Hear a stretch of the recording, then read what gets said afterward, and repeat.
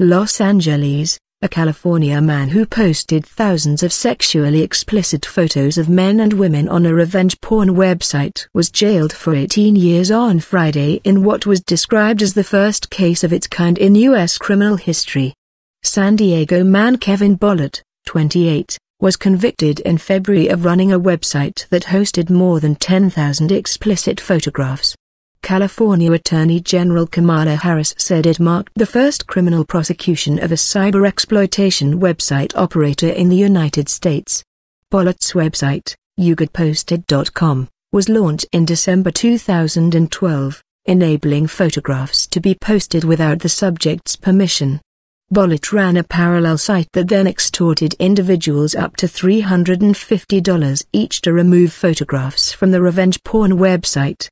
Victims of the scam spoke in court in San Diego on Friday as they described the damage done to their reputations.